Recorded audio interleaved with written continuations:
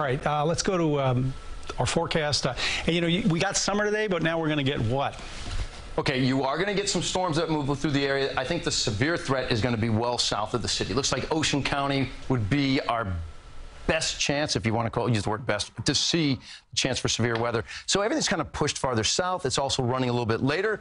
Mother Nature just put the brakes on some things, but the storms are out there. Currently, we're not seeing rain in New York City. You've got cloud cover, yes. We are finally cooling down a bit. I mean, you were 78 degrees 15 minutes ago. All right, so we just had a 6-degree drop.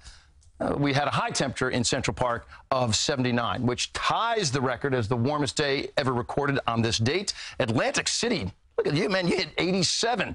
Barnegat, 82. Somerville hit 81. White Plains, 77. A real warm day out there for everybody. A couple of little rain showers out there north of New York City, passing now through Passaic over into Westchester, into Fairfield County as well. Also right up along the northern fringes of Sullivan, Ulster, Dutchess County. But you know what? For those spots north of New York City, this right there, which isn't much of anything, may be the extent of what you pick up out of this system. And there could be a little bit more later tonight, but not too much. I think it's farther south where you see this orange shaded area. That's where we have a severe thunderstorm watch that's in effect. It does include portions of Ocean County right now, but keep going south to find the big stuff. Here are the severe cells. All right, they're around the Chesapeake right now.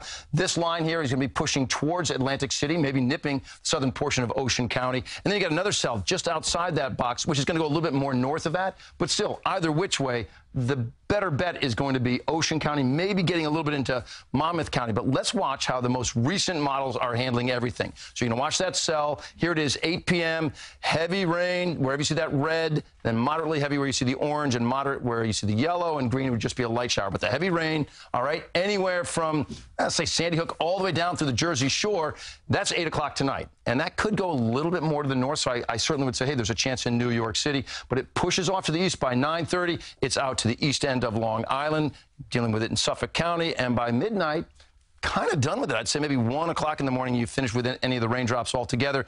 You've got pesky clouds that are going to stick around for your day. Now, this is 9 o'clock in the morning, but you're going to see them fill in at times. So it's not a super bright, sunshiny day, and it's cooler in the morning. Temperatures in the 30s for some of you, 36 Monticello, 39 Sussex, 40s for a lot of folks, almost everybody except for New York City and Toms River, maybe starting off at around 50 degrees. That's your wake-up temperature. You'll hit 59 for a high temperature. It is the rescheduled home opener for the Mets, and they certainly could have played today. But again, everything just pushed a little farther to the south, and it's also delayed by a few hours. Tomorrow, they've got just a for sure bet. 59 with a good-looking sky overhead. Play baseball out there, and then you're going to be 54 on Saturday, 58 on Sunday, a nice-looking Easter forecast, and then really 7 days looking really good. Friday all the way through next Thursday. Next Thursday, you're 77 degrees, but I don't see any big storms during that time frame. That's good. Good news. We love the 70s. Enjoy it. Yes. Cheers. And the Bee Gees, right? Yes, Here's Otis right. with